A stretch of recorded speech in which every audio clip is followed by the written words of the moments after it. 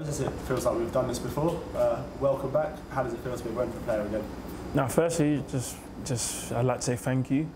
Like, words obviously can't explain how delighted I am to obviously come back to the team that believed in me, you know, from the start, and they kind of moulded me into the right back that I am today, you know. And the opportunities was one that I couldn't turn down. You know, I've been training for the last couple of weeks with the squad. I've seen the philosophy and the route and the direction that the club want to go into, and it's something that I wanted to be a part of, and I made that evident. If we go back sort of towards the start of the summer, how did it come about? You know, how was the first contact made, and then obviously coming into, because you weren't the only club, Brentford wasn't the only club that you've been at this summer either. Yeah, no. What happened at first was we automatically got the call from Phil that, you know, he's always welcome to come down to train, and then they'll have a look at him if he's up to speed. I always thought that's always nice to hear, you know, and going back here would be nice because I still knew a lot of the players, and the coaching staff and the backroom staff is still the same. And when things fell through with Celtic, you know, I said to my agent that I need to go in to train, because I missed I think I missed 3 weeks of pre-season, which would have been crucial and ideal for me to have taken part in, you know. So then I spoke to Phil literally the day I came back from Austria, and he said, come in, and then that was it. And did it feel like stepping back into a familiar place as soon as you walked through the doors? Yeah, like the minute I walked in, you know, and I saw Peter Gillam, who's the player liaison officer, and like he was just chuffed with that I'm training with the lads, and even the kit man, the analysis people, even you guys. When I saw you guys, it felt like I'd been away for a holiday and come back home. But now I'm just looking forward to having a successful season with Brentford. And physically, how do you feel? Because obviously it's been a very tough 2 years for you.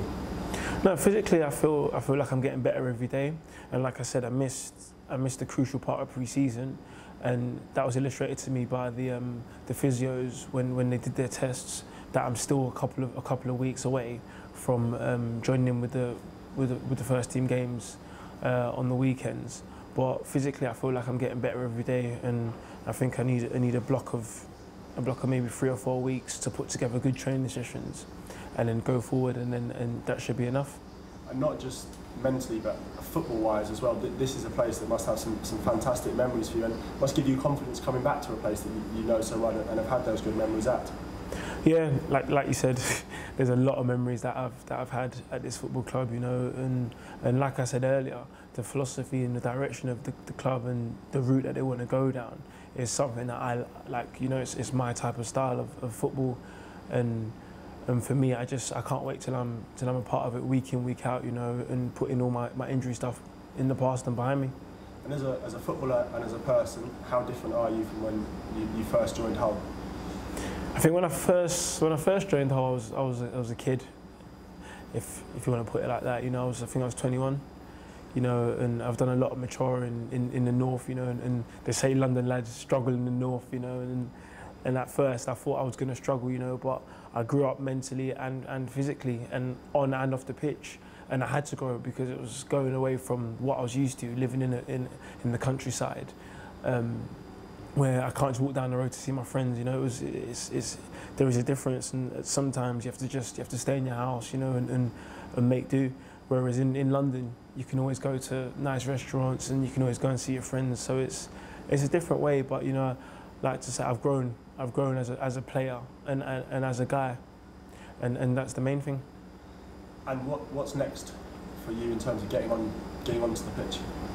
I think for me, next is just once I'm on the pitch, the main thing is to stay on the pitch and to fight for a position that I'd like to have, you know. And there's a lot of quality in this change room, and it's not going to be easy.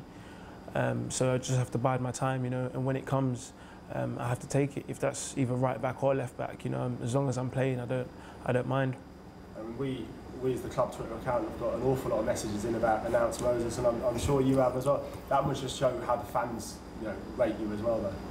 Yeah, it's always nice, you know, to hear things like that, and to even see things like that on my Twitter. You know, for being out for 2 years, it's a long time mentally and physically, you know. But to still see that there's support from the Brentford fans, not only the Brentford fans, but a lot of fans who follow me, it's just amazing, and I can't wait to pay it back to them and just to the world. And obviously on the pitch, your season with us ended in the playoffs. Your full season with Hull, you played, ended in promotion through the playoffs. So you know what it takes to get to the very top end of this division. Yeah, like you've touched upon there, I do, you know, and I think when I look around the change room, there's enough quality for us for this squad to be at the higher end of the table, you know, and it just comes down to a bit of luck at the end of the day, and hopefully that luck's with us.